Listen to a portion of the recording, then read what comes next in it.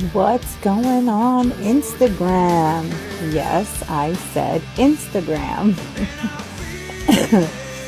um, Earlier, I was on live on TikTok, doing readings for people, lighting candles for those less fortunate, wishing people a way better coming year than the one a lot of us had to suffer through. And three dicks came into my live and were being such assholes, and then but like literally right after I told them all to go eat a bag of dicks and blocked them from my live, less than a minute later my live was suspended.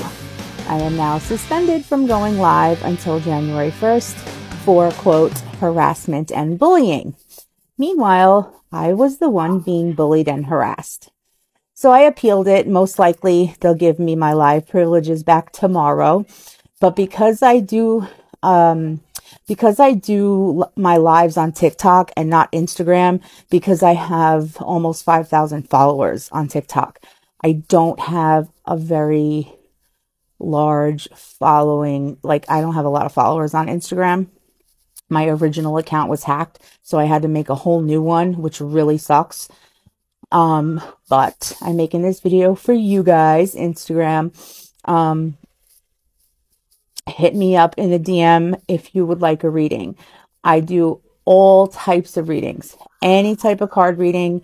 I do psychic readings. I can connect you with deceased loved ones. I can do rituals. You name it, I can do it.